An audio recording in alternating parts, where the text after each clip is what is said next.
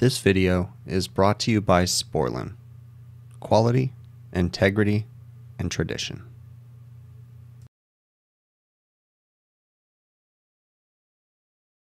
So, today's complaint is that the low boys drawers are not working properly. But when I got here this morning, they're at 35 degrees, at least on this thermostat. So we're going to go through and start diagnosing these and seeing what's going on.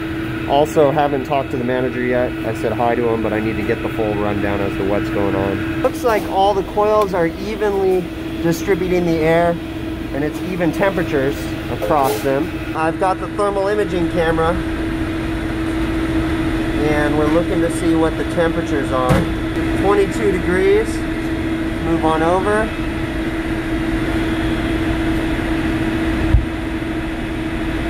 $25 degrees.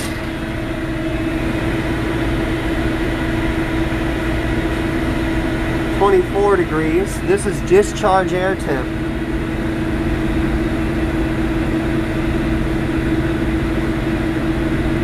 $13 degrees. What the heck?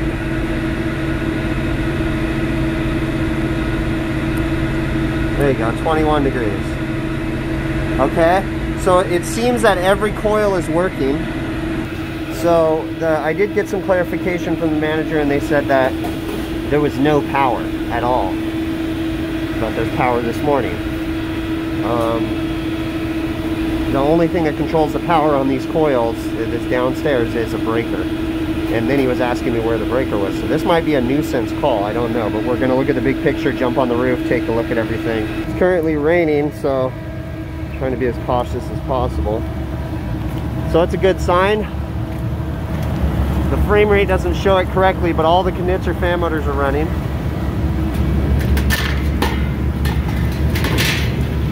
This is my cook's drawers.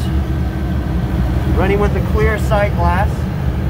And it's cold and wet outside, so that's a pretty good sign. That means the head pressure control valve is being fed the right amount of refrigerant.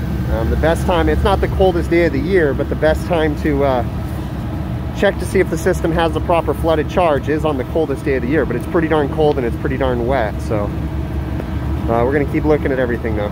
A defrost clock, this is the defrost clock for that system. It would not shut off the fan motors, but still, it's currently 10 a.m. and it says 9 a.m., but that would not make it not run all day long. We'll go ahead and set all the clocks since we're up here. It's all just because of time change. So that's that. Oh, that's, this is the, I'm wondering why that breaker's off. This is the restaurant that I rewired the entire beer walk-in and took out the heaters and stuff, so that's what that is. The heater circuit, but yeah, so far everything's looking good. The other side of the rack is, the rack itself is pretty clean. Hot discharge line, warm liquid line. I mean, this really is looking like a nuisance call. Very interesting.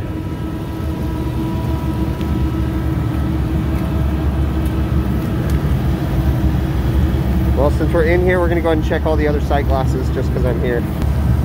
Their walk-in cooler is flashing, so that's not good. We'll bring that up to them, see if they want me to jump into that. I don't have a work order. Beer walk-in's not running at the moment. Walk-in freezer's not running. So, alright, well, I'm going to keep focusing on the cook's drawers. Walking around, I noticed that this exhaust fan doesn't have a lid on it. The belt is loose, but it doesn't have a lid, and I couldn't find it. I walked around the roof, but I actually found it over there in that corner. So, big picture, guys.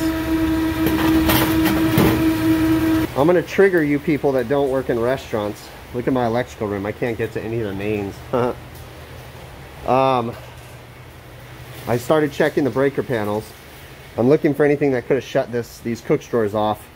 And some of them, a lot of them are actually, there's one, but like for instance, they're missing the legend. So you barely have anything to go off of. That's always fun. But this one right here has a legend. Let's sneak over here. This one has a legend, and I found one labeled reefer equipment base, and it says drawers right there.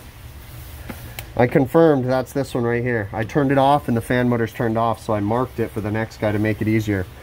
It wasn't tripped, it was on, so I'm gonna let the customer know where that breaker is. Again, I still don't know. It's kind of hard. They said that the power was off, but I'm not getting like a confident answer that it was actually off. So, all right, so my investigative senses are tingling. So I turned the breaker on, and I'm gonna walk you guys through my troubleshooting steps. I'm trying to see if I can find maybe a breaker that was tripping or a reason for it to trip. And I noticed that up here on this conduit, it looks like maybe that might be my power source. There's a receptacle ran off of it. So what I do, the receptacle has really weird voltage, 90 volts. But what's really interesting is that I'm gonna show you what happens here. So I'm gonna turn this breaker off for the cook stores, okay? All right, let's test this again. So mind you, I thought maybe this might be connected to that breaker because of where the conduit is going, right?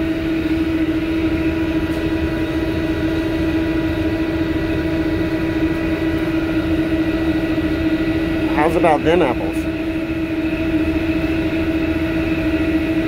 120 volts when I turn off the breaker.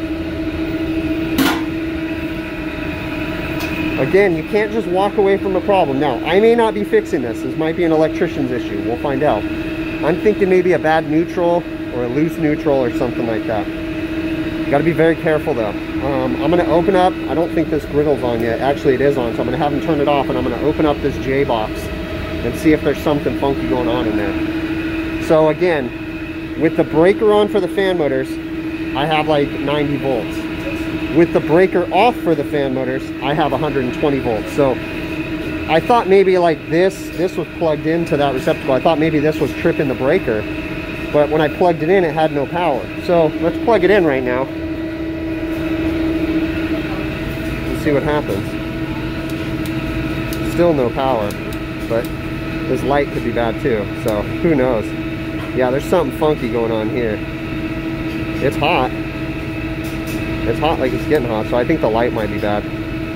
But yeah, so you can't just walk away from these things, so I'm gonna open that up right now. All right. So I see grease in there, but I don't see anything scary, but the only problem is, this happens a lot. There's another outlet box back behind here. So the real outlet box is on the end, on that wall. So there's two outlet boxes there, and there's probably some junction and some wire nuts and stuff in there. So I'm gonna poke my nose in there. Also got to be careful too, because even though this isn't hot enough to, well, it's pretty damn hot, but I turned it off, but there's still heat coming out the back. It's not melt my gloves hot, but so I'll get you guys a view in there.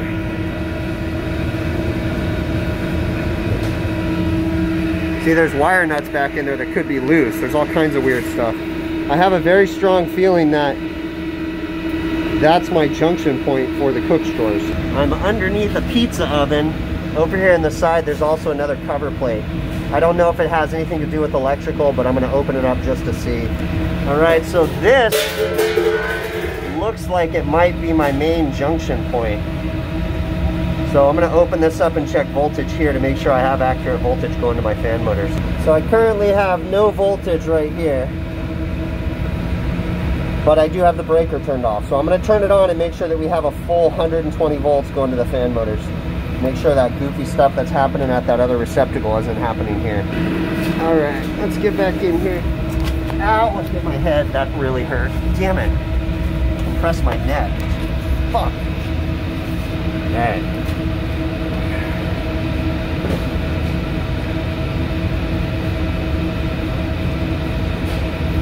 That's weird. Let me try to reposition it in there a little bit better. Okay. Let's test this again. That's not good. This thing's not getting good voltage either. Fan motors are off and I have the breaker on, so this is definitely my power source right there. Alright, so we're gonna do a couple little experiments right here. So what I did was I stripped the wires back, got clean wire, right? So we're gonna test across. Like 70 volts, 47 volts, it's really weird, right? So then let's test power to ground. 72 volts power to black to ground. nothing from white to ground, so we don't have our colors mixed up. So I was thinking like a neutral issue, but I don't think that's the case. We might have an issue at the panel. Maybe we got a burnt bus bar or something. This is interesting. This is getting to be a mystery. Okay, so I opened up the panel just to investigate. Again, don't ever open up panels without knowing what you're doing and or being qualified to do so. I am neither, but I did it on my own. All right, so I marked the breaker before I opened it up so I can test. But the first thing we're gonna do is we're gonna go ahead and test phases. I don't see a burnt bus bar, there's discoloration. We're gonna test 3-phase coming in, 3-phase going out, and then we'll test the breaker. A to B, B to C, A to C, 208 3-phase. Test A to B, B to C. Ah, there you go. B to C. On this guy, they got an issue. Look at that. B to C has 64 volts. They got some problems here. Let's go A to C.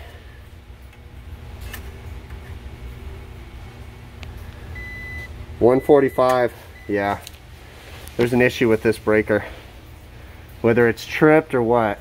I'm surprised they're not seeing more issues as of yet, and they're only calling about their refrigerator. They're lucky they don't burn a bunch of crap out. Let's go ahead and test 72 volts from C to neutral, 120 from B to neutral. So the problem is with our C phase. Charlie, C is in Charlie. All right, so I put the panel back together. Now, I want to turn that breaker off, then turn it back on, but you got to think about a few things here. Right now, we got 2 phases working. Who's to say that that breaker isn't internally damaged? I don't want to cause any more damage right now. So I don't know, you know, I instructed them to call an electrician right quick, get him out here, but I did tell them that there's got to be other stuff inside of here that's not working. I mean, you know, because 1 phase is down, who knows, but there's so many things in here. So I'm not going to reset the breaker just because I don't want to cause any more damage and or make other things stop working. You know, thinking about what could happen. I know that there's potentially damage already being created by only, you know, not correct phase coming to equipment. So essentially, we've got 208 volt circuits in there. I mean, it's pretty good odds that this right here isn't working right. Who knows? It's hard to say.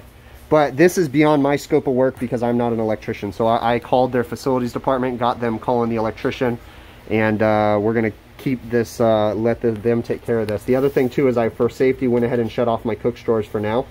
And that way they can turn it on once they fix whatever the issue is. It may just be a bad breaker. You may be able to turn it off and turn it back on and get it working.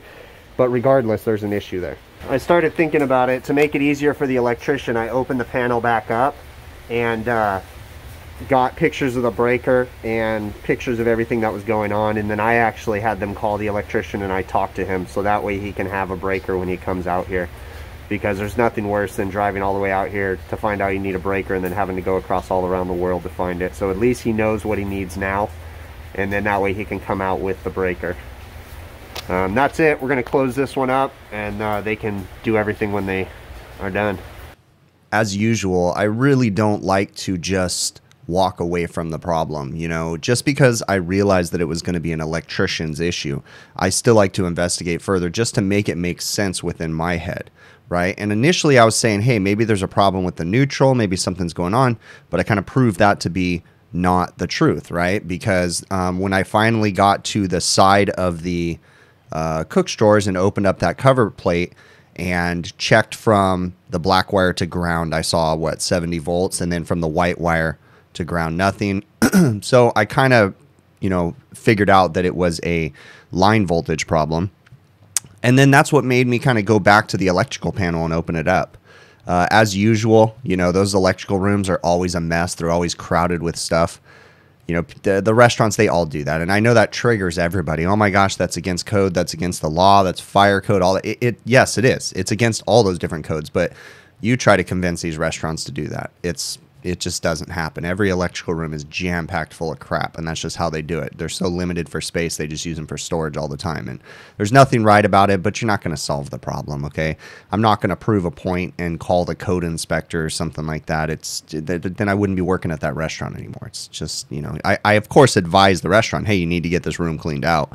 And actually, on this situation, what I actually did was when I had to open up that panel, I went and grabbed the restaurant. I said, you guys need to get all this crap out of here for safety reasons. That way I could, you know, move around inside there. But yeah, they constantly do that. And in fact, what I didn't show in the video is behind all those boxes was the main breakers for everything. And one of the main breakers was actually the little plastic piece that sticks out that you switch on and off was actually broken off because it had been jammed with crap for so long that it broke the plastic off. So you can't even reset the breaker. Like, not for the one we were working on, but yeah, it's just like a mess.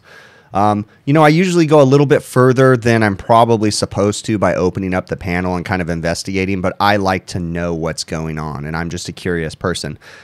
You have to be extremely careful doing that because when you open up a panel like that, you're susceptible to all kinds of problems, and you have to make sure that you are qualified and know what you're doing before you open one of those up because you can definitely hurt yourself or hurt other people. So just because you see some idiot do it in a YouTube video, don't, you know, go out there and start opening up panels, you know, especially if you're not allowed to. So there really wasn't too much more going on this one. What I ended up doing was, like I said in the video, I ended up talking to the electrician, explaining everything to him, sending him pictures of the breaker and everything. So that way he was totally aware and knew what he needed.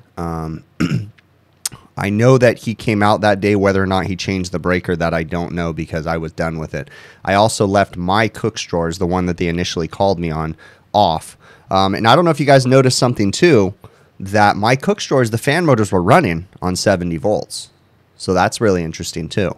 And that's why I left it off when I left, because I knew that it was probably overheating those motors and potentially causing a problem. So I went ahead and instructed the electrician that when he was done, he could turn everything on in that panel so that way he knew.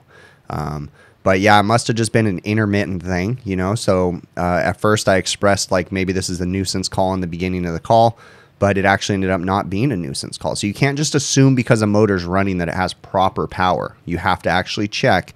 And in my situation, I didn't have proper power. So theoretically, after I left, those motors would have shut off as they overheated, you know. So big picture diagnosis as always, guys, okay? Really appreciate you guys taking the time to watch these videos. Do me a favor. Come check out my live stream Monday evening, 5 p.m. Pacific. Work permitting, I go live and talk about these videos, answer questions. Also started a new YouTube channel, HVACR Tools. I've got one video up on there. We'll be uploading some more soon, so please go give that channel a subscription. And yeah, that's pretty much it, guys. I really appreciate it, and we will catch you guys on the next one.